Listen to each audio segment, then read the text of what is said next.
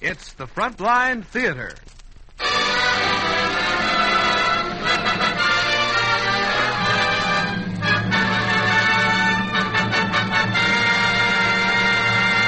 Frontline Theater presents a half hour of hilarious comedy entitled Three Men on a Horse, starring Charlie Ruggles, Isabel Jewell, Sam Levine, and James Dunn. And as an added attraction, there's the music of your very own G.I. Trio.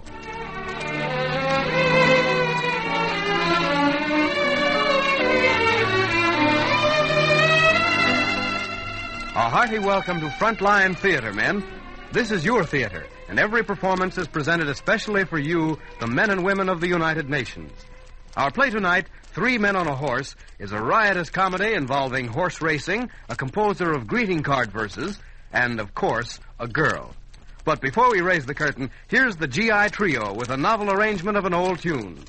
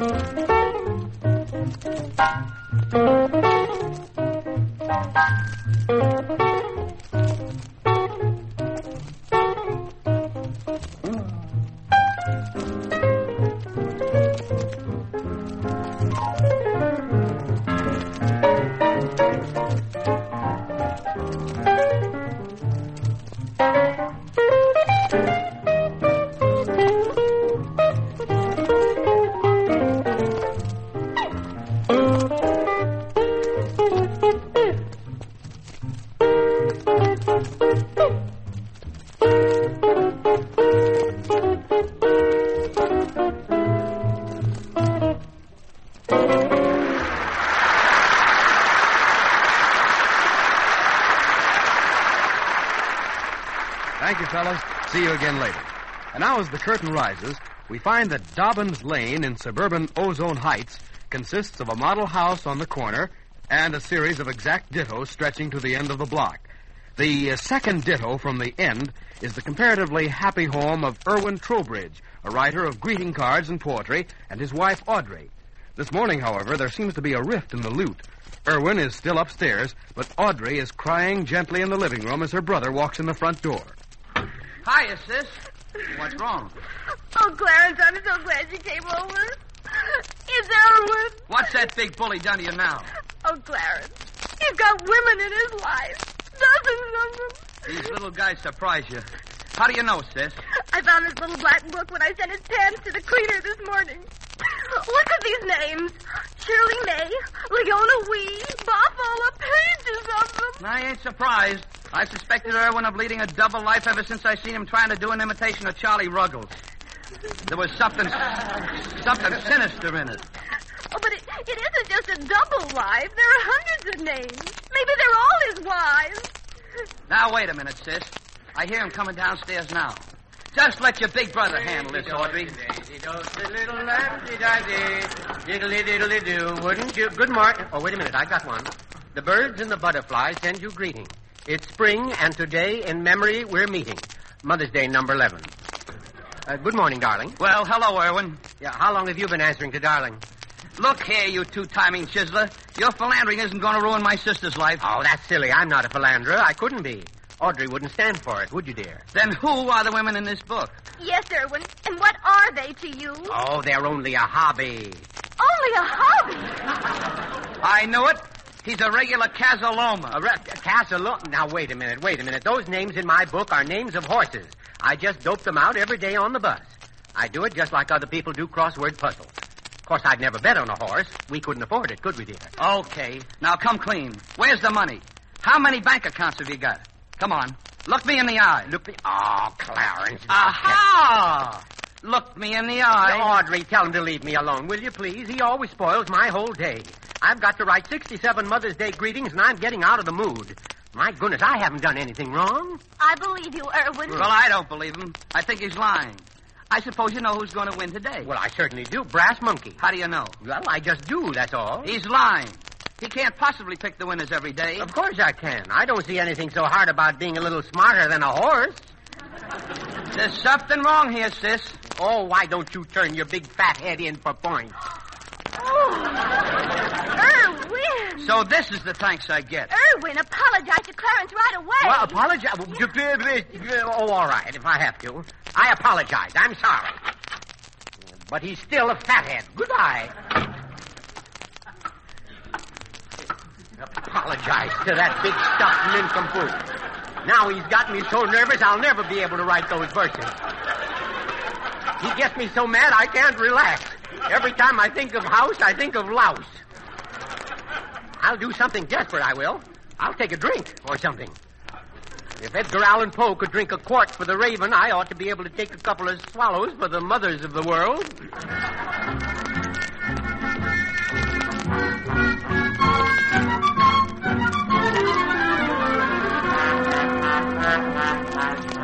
Pardon me. Bar person. I believe I'll have a small scotch, please. Yes, I know it's early in the morning, but I'm taking it for medical reasons. Thank you. Well, here's how.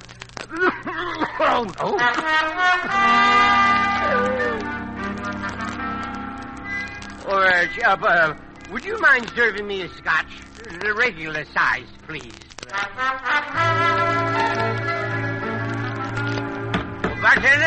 Bartender, I'll have a straight scotch and make it king size. Woo, I'm beginning to feel really relaxed. Excuse me.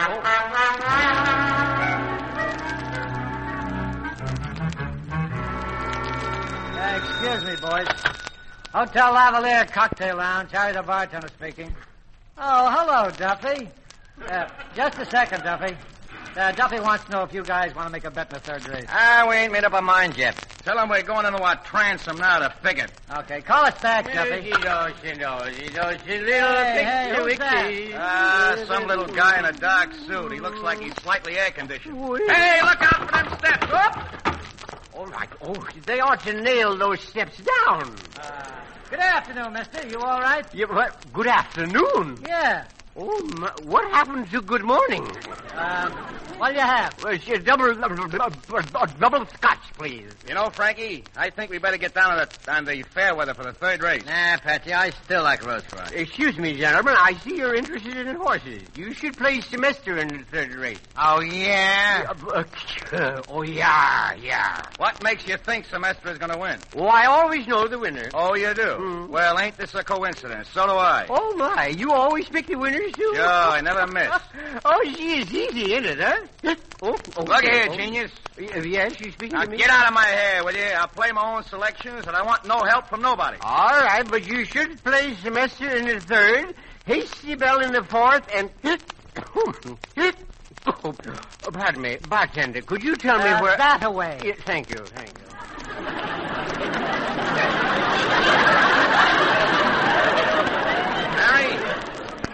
Harry, what do you figure that guy for? I don't know. He just wandered in here. Oh, hey, here's Mabel, Patsy. Hello, Patsy, darling. Hello, boy. Hey, Mabel. How do you do, Dreamboat? How much do you get? Well, not much when you consider I hawked every dress I own except the one I've got on. I kept that not because it was so good, but I thought I'd feel a little conspicuous coming home without it. Mm-hmm. Let me see what you mean. Oh, I hope it's a good horse this time, Patsy. I'm down to my last step in. Don't worry, darling. I've taken off more clothes for the horses than I ever did for the Schuberts. And I always got my clothes back from the Schuberts. Hotel Lavalier Cocktail Lounge. Harry the bartender speaking. Oh, hello, Duffy. I'll be finished. Yeah? Yeah, okay. Well, soak me with a herring, Semester at 14-1. Semester. That's the horse that little gremlin was trying to give us. What little gremlin is that? Anyone I know? Just a guy, Mabel. Hey, look, Patsy. He left his little black book on the bar. He got the horses out of that. Yeah, let's have a look at it. Here. Geez, he's got them all figured out. Pages of them. Yeah, well, what's he got for the fourth race? Tasty Bell. Maybe we ought to put $2 on it. $2, nothing. We'll play to wake. Shoot the moon. Oh, wait a minute. How do we know this ain't a racket, Patsy? If it is, I never heard of it. Then it ain't a racket. Ah, never mind that. Get Duffy on the phone, Frankie. Honey, how much you get for the dresses? $8, Patsy. Now I ain't got anything left to hawk except that lovely picture of Mama when she was a striptease girl in burlesque. Honey, give me the $8. Sure, honey. Oh, gee, it's criminal the way I trust you. I must be a bigger dope than I think I am. How you gonna play it? We're shooting the wad on a 4-horse parlay. Gee, Patsy, y'all on the say-so of that little goof? Frankie, I got an idea he's gonna be the goof that lays us a golden egg.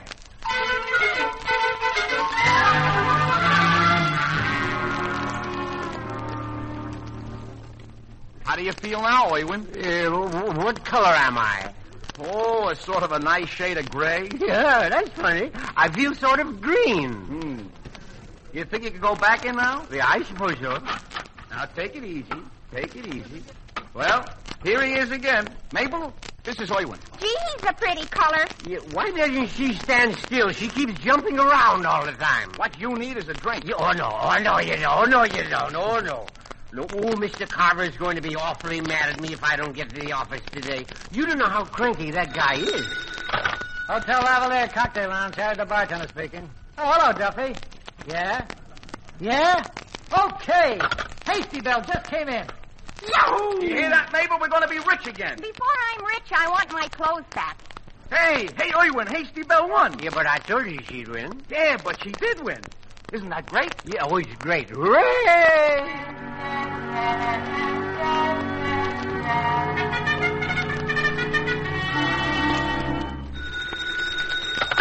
Hotel left. Oh, leave us dispense with the formalities, Duffy. Who won? Hank! Rip Van Winkle just robbed him. This is sensational. Owen, you got a great brain. Yo, thank you. But it's really the horse that deserves all the credit, you know. All I did was pick him. He had to go to all the trouble of running. Well, come on, Owen. Bottoms up. I told you, Frankie, I had a hunch about Owen. Listen, there's still one race between me and my clothes. Oh, look. I better be going to the office now. Gee, Irwin, you better not go to the office. You're a little stiff. Yeah, oh, no, I'm limber enough. In fact, I'm a little too limber. Owen, why don't you just call this Carver guy up and tell him what's what? Yeah, I'll do it as soon as I know what's what.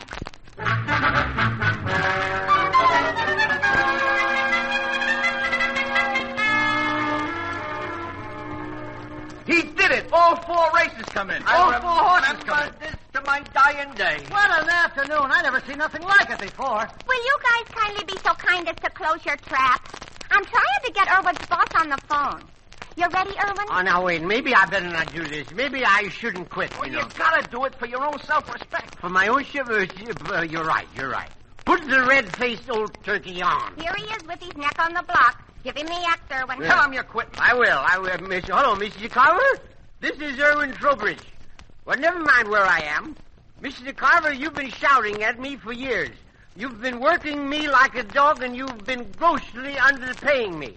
And now, Mr. Carver, you're fired.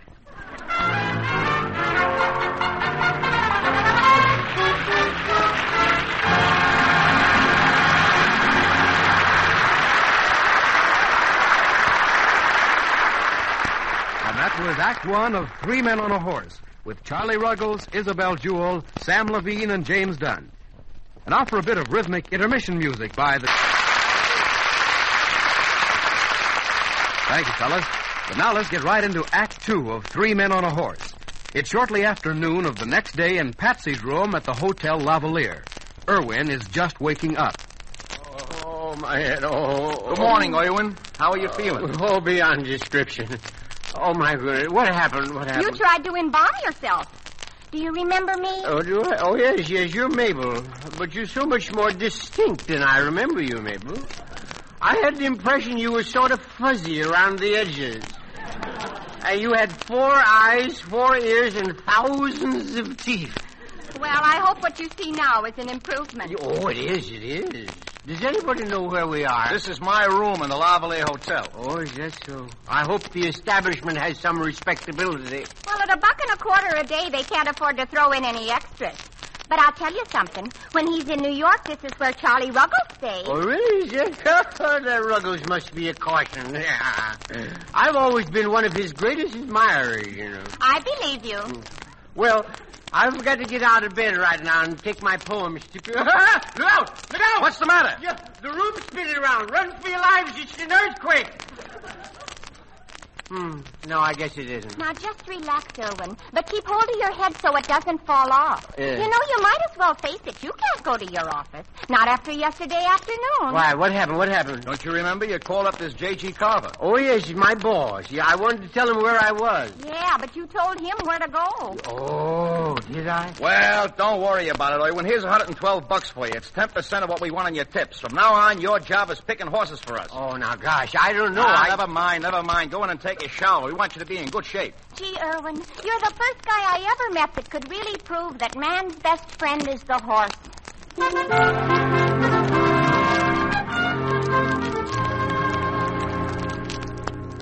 How you going with the selections, Irwin? No, not so good. I can't seem to work in this room.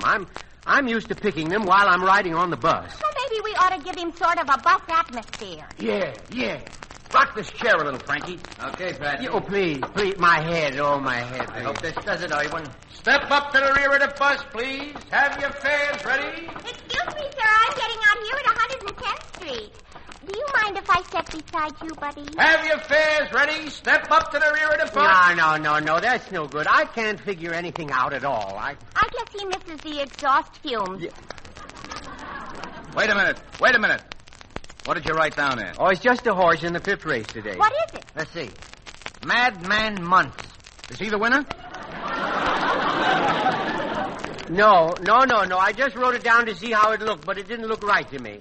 No, it's no use. I've got to do this on the bus. Okay, Irwin. Frankie and Mabel will ride along with you to your house. When you get there, you can phone your selections to me. And then we murder the bookies.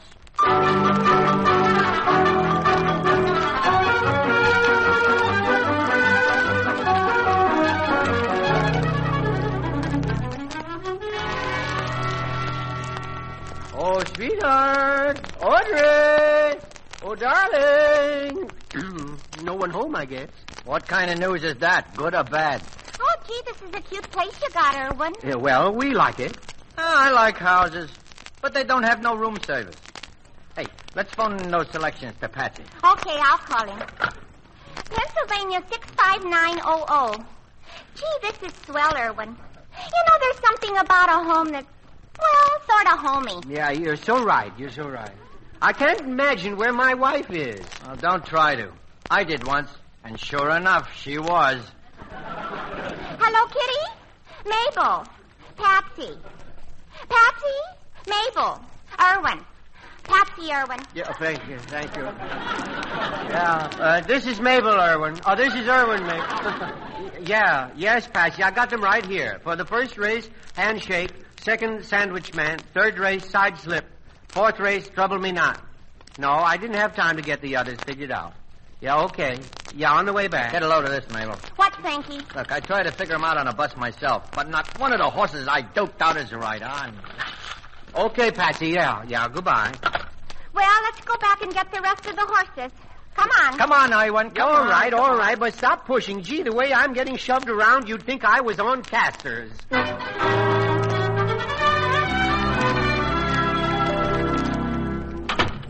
Oh, gee, wasn't it nice of those Boy Scouts to drag the mill pond for Irwin? Yeah. Hey, sis, it looks like somebody's been in here. What's this piece of paper doing on the floor? Oh, Clarence, I bet Irwin's been here. Is that a note or something? Just a second, I'll see. Hey, he's been here, all right. It's a list of the winning horses for the day, and it's on stationery from the Lavalier Hotel. Well, it doesn't look like Irwin's handwriting. He's disguising it. I'll show him. What are you going to do? I'm going to bet my shirt.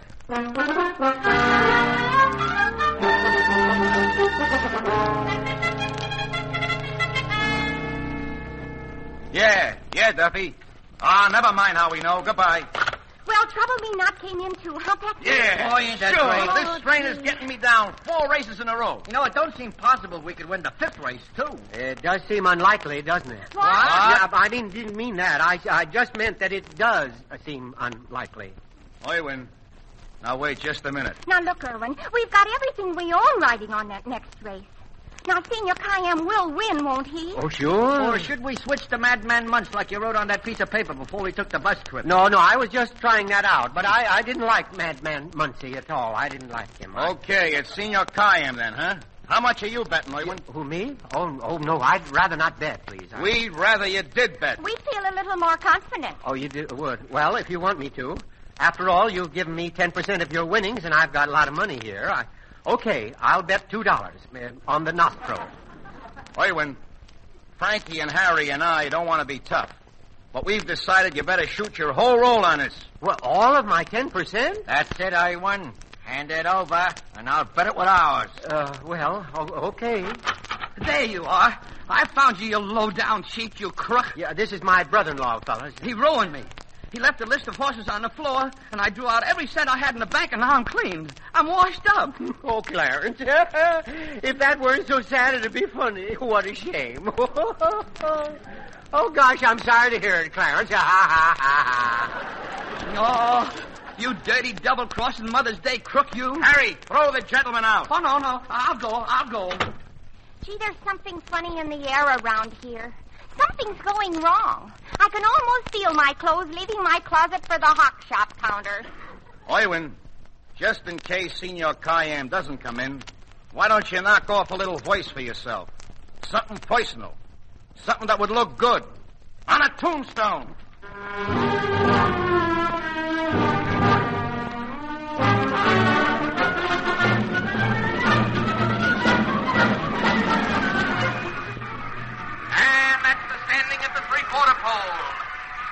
Oh, gee, this is the race, isn't it? Fire! Cayenne is still leading with serviceman coming up and Knuckle Duster right behind. There they come fast into the stretch. Looks like a little shoving there. No, it's all right. And in the stretch, coming down with a rush, Madman Munch passes Knuckle Duster. He's going around serviceman, and yes, he's passing Senor Cayenne. Oh, turn that radio down, Frankie. Well, that's too bad, isn't it? Yeah, Oywin. It's just too bad. Now, wait a minute, boys. What are you going to do? $2,500 riding on Senor Cayenne on your say-so. Ouch, hey. Yeah, give him one for me. I had some riding on that horse.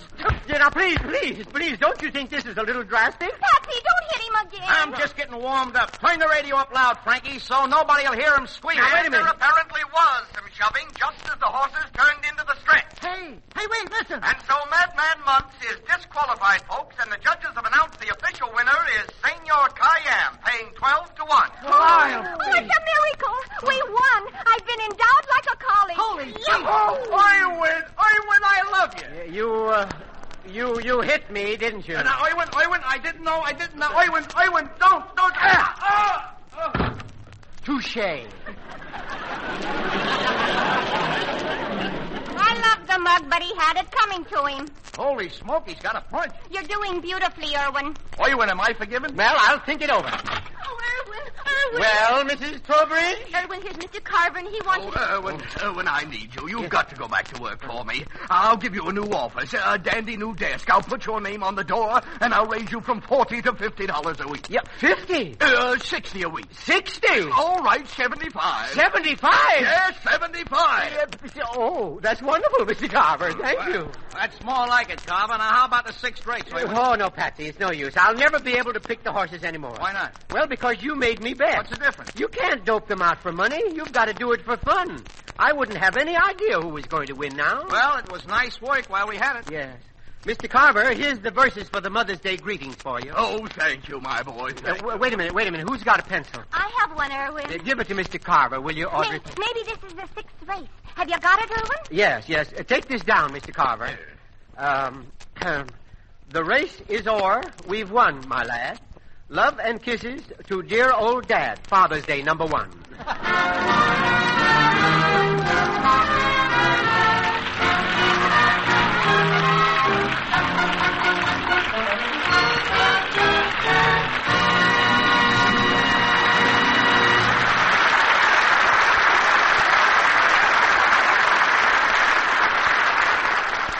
And so down rings the final curtain on Three Men on a Horse, starring Charlie Ruggles, Isabel Jewell, Sam Levine, and James Dunn.